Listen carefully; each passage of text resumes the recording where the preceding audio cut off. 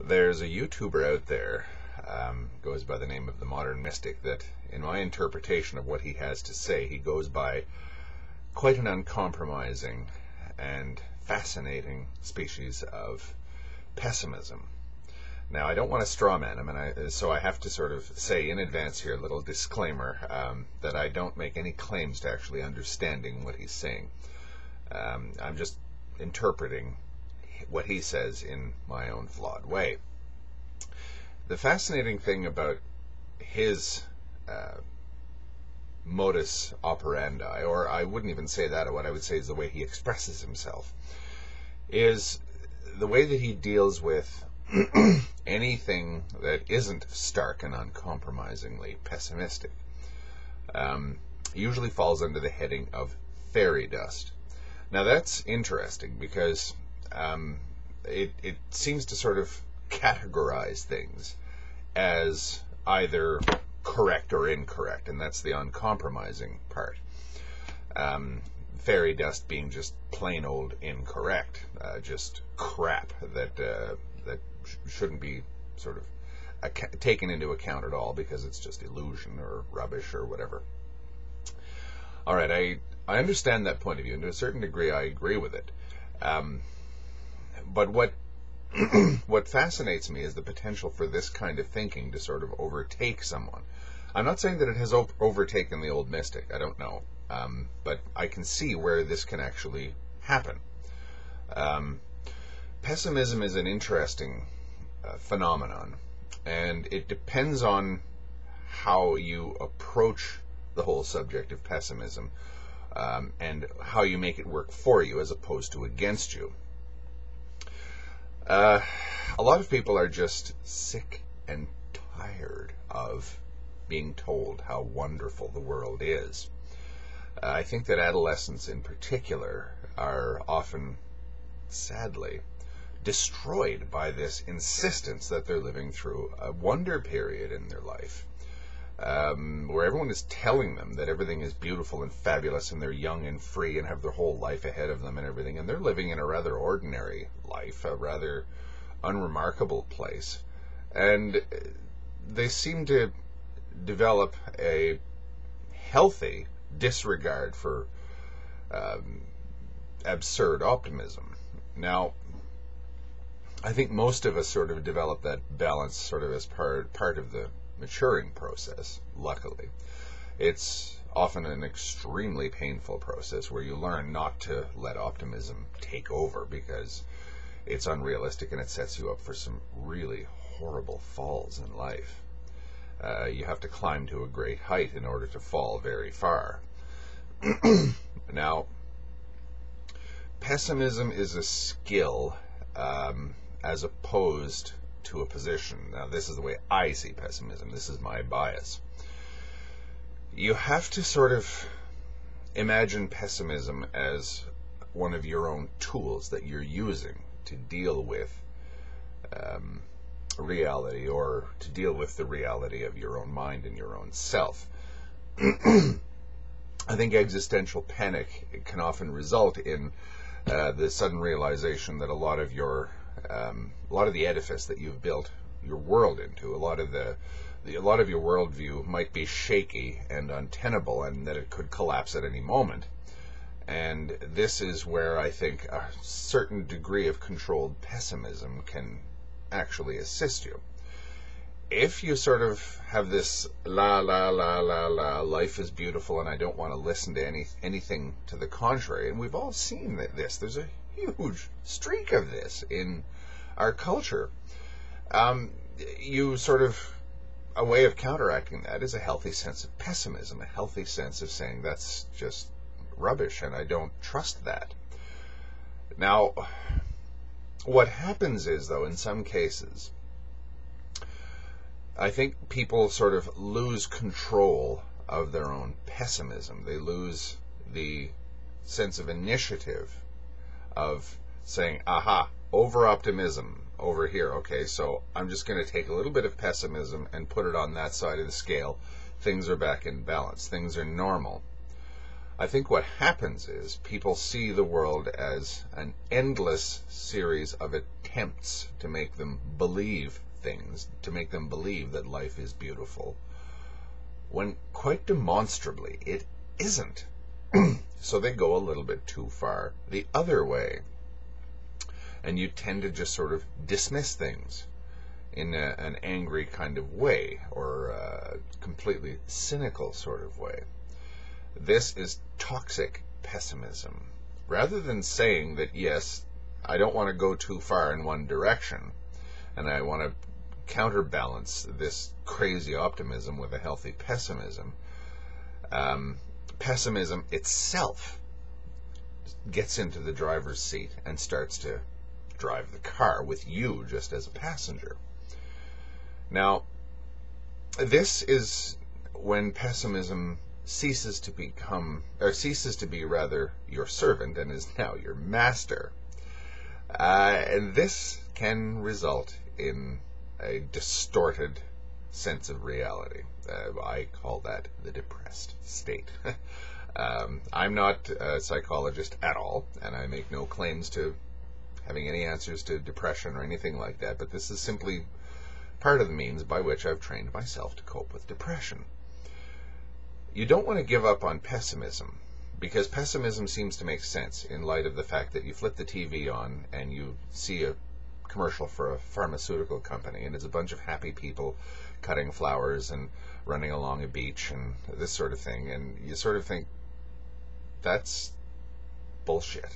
I don't believe in that view of the world. So probably something that is not that is closer to reality. Now, some people at that point, I think, they just sort of say, let's go the other way. When they see this hooray for everything attitude. And it's just down with everything. Everything is crap. Everything is fairy dust.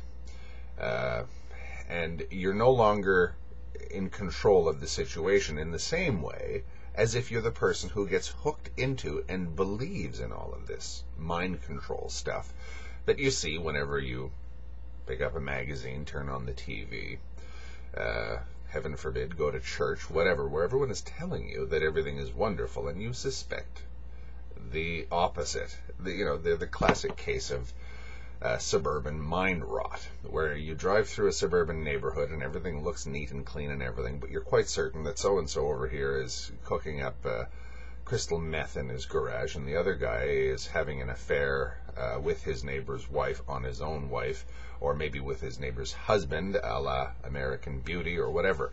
You sort of think that something is rotten here. So rather than sort of seeing that this is just another place with another set of variables that's no better or no worse than anywhere else, you tend to sort of think suburbia is some kind of hell. Unfortunately, that view of suburbia has crept into my mind, and I can't drive through a cookie cutter subdivision without shuddering a bit. Now, that's just an aside, but in other words, I'm not saying that I'm immune to this kind of knee-jerk pessimism either. But you have to make sure that pessimism is being employed as a tool, and it's not being employed as a fetter.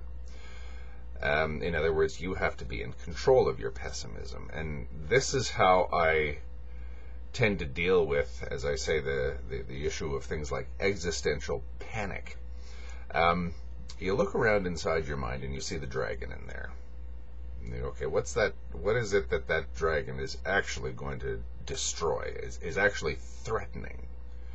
Is that horrible, monstrous dragon threatening me? Or is he threatening a ridiculously over-optimistic view of life, the universe, and everything? I tend to see him, or I tend to try to see him as the latter, because some people seem to be at peace with the imperfect world that we see around us, and they're not ruled by the fears that others are apparently ruled by. And such people, as you'll also generally notice, don't tend to get horribly enthusiastic about everything. My father seems to be just such a person. He doesn't get his mind blown by any sense of ecstatic joy. I actually asked him once, has anyone ever blown your mind, Dad? And he goes, no. And I laughed because I remember thinking, yes, I know, you've got an unblowable mind. Your mind just doesn't work like that. But my father also doesn't get too terribly shaken up when something catastrophic happens. Now, some people might think that that's a state of sterility, but or just sort of blah, no color. And I guess to a certain extent that's justified. But, again, most people have colorful characters. You just have to know how to see it. You just have to know how to see the color in their character and the variations. So it's not so much that it's an either-or thing in terms of optimism and pessimism. Because if we reject optimism in favor of pessimism, you get something equally toxic. As I said, the depressed person is often someone who has been overcome by negativity and pessimism, which they may have actually come across in a healthy way. They may have sort of said, look, I can't believe in all the horse shit I'm being fed. It's too much for me. I don't believe in it at all. That's healthy. But when you decide that I'm just going to go the opposite way and hand the initiative of my life over to the opposite of ridiculous optimism, that's equally unhealthy and unbalanced. Because the result, of course, is depression. The result is an equally unrealistic view of things. An equally, shall we say, slavish view of things. Rather than being a slave to optimism, you have consciously or subconsciously become a slave to pessimism. Again, the old metaphor, I first came across this in the original Star Trek, where Mr. Spock says about this supercomputer, computers make wonderful servants, but I have no desire to serve under them. I would say that optimism and pessimism are to be seen in much the same way. They are wonderful. You can bring optimism to your rescue, as it were, if you're getting a little bit too gloomy about things, or if you find yourself in a particularly gloomy situation. You can sort of just remind yourself, it's just the circumstances that I'm in that are gloomy, and if I get out of these circumstances, then I won't be gloomy and unbalanced anymore. And by the same token, you can sort of, the next time somebody tries to say, buy this product of mine and your life will be just wonderful, you can just sort of say, can I have a little bit of pessimism over there? That ridiculous optimism is unbalancing me. Rather than developing a knee-jerk view that whatever you believe you're being fed, the opposite is true. You've got to make up your own mind inside your own mind how you view things. And if you hand the initiative over to excessive optimism or excessive pessimism, then you've lost that initiative. You're no longer in control. You're no longer in control of what's going on up here. I mentioned in my previous video that experience is ultimately what matters. We can't control what's going on around us in a lot of cases. We can't. It's not up to me to prevent a bunch of hijacked airliners from crashing into the World Trade Center and traumatizing the world. There's not a great deal I can do about that. What I can do is control my experience of it. I have a certain degree of control over that. You saw some people who actually handled that quite well. In a propaganda sense, it was handled quite well once the original shock sort of wore off, by people who said, okay, what everybody wants now is confidence and a belief that this is being handled effectively. So the politicians all lined up and said, yes, we are handling this, and we have a job to do, we intend to do it, and the public may rest assured. We're still not out of the danger, but you are in good hands, which is your pessimism being manipulated, which is the initiative in your life being taken from you. Whereas if you sort of are in control of your own experience of things. You can see, okay, a building went down, a plane crashed into it, large number of people died a truly horrible and catastrophic manner. We don't know if there's going to be other ones coming along, and the world has gotten completely out of hand here. I have to still, whether it's easy or not, make sense out of this inside my own brain. Otherwise, I've lost control. I've lost control of my own experiences, my own reactions to the outside world.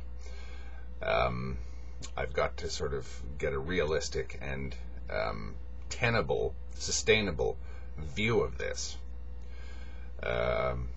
It's bad, but worse things could have happened. I still live in a time and an age when I probably won't be dragged off and enslaved by a bunch of marauding barbarians, which was a realistic possibility in much of human history. I still live in a time where it's virtually impossible for me to starve to death, or at least a place where it's virtually impossible for me to starve to death. This sort of thing. A little bit of optimism helps keep you from getting too far into the pessimism. By the same token, which is something I mentioned adolescence, every adolescent I think has to learn. You fall madly in love, head over heels, completely unrealistically, and one of several things happens. You get what you want, you get that person, and slowly and insidiously over time, you realize that you had a very unrealistic view of this person. Rather than being some sort of Superman, Superwoman, whatever, that was going to turn your life into a living paradise, you realize this is just another flesh and blood human being just like yourself, and you feel betrayed and angry, but you don't really know what to do about that, which is pretty bad.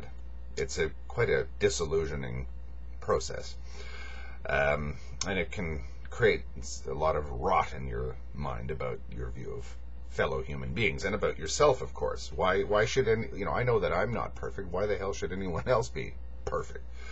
Or the even more sort of short-term, excuse me, catastrophic thing happens. You get the door slammed in your face, and oh boy, that's hard. That's when you're walking on sunshine, and suddenly you're cast face first into the pit of deepest despair. Often like that. It happens so fast. A little bit of pessimism might have actually helped prevent that from happening along the way. A little bit of pessimism would help right things. But what happens when you keep things off balance like that, and unfortunately this is something that I think has to be learned through experience, which is why I'm picking on teenagers here, you sort of set yourself up for an almighty fall by abandoning your initiative to an excessive optimism. You abandon your sense of control over your life to something just as bad as an excessive pessimism. The excessive pessimism can lead you to depression, unrealistic view of the world, fundamentally negative, writing everything off that could be worthy and of value in your life as complete garbage. And excessive optimism, well, we know what happens there, because you simply ignore the landmines that are out there. And, of course, once you step on one, you can be destroyed by them. And this is something that I have to point out is not something that's inherent in the world, I suppose. The world just is. Whether or not we're optimistic or pessimistic about it is entirely up to us. Whether or not we keep those two in balance is up to us. And I'm not talking about a middle position here of abandoning optimism and pessimism. I don't think that I'm quite at the stage where I can abandon both, but I can at least play the one off against the other. I can at least sort of say, when excessive optimism comes along, my pessimistic side comes to the rescue to right the ship, and the same thing happens when an excessive optimism comes along. That's sort of, optimism and pessimism have to be, to a certain degree, played off against each other to keep a realistic view of the world. because of how much of the world is beyond our control. I have no control over this person that I've fallen madly in love with. I have no control over what they're going to do once I've handed that kind of initiative over to complete chance. And it's not so much that love is actually a bad thing, which is unfortunately what a lot of people conclude when they fail horribly and perhaps repeatedly at the love game. But it's just that you mustn't let it control you. It's the same thing as not letting your pessimism control you. All of this takes place internally. All of this takes place at the existential level. All of this takes place in terms of qualia, in terms of experience of reality. And as I said, what distinguishes that from blind optimism or life is wonderful is the fact that you have some control over this. You have some control over how you perceive things, which is not to the same extent true of the outside world. I have very little control over what's going on in the outside world, but I do have a certain degree of control over what's going on internally and in the values and judgments that I place on the outside world. That's why I think that developing a knee-jerk pessimism is just as toxic and dangerous as a knee-jerk optimism. What's going on outside is not something that we really can control. We can only control our experiences of what's going on outside. And if you're going to hand your well-being to things that are beyond your control, well, I think we can predict what a result might be.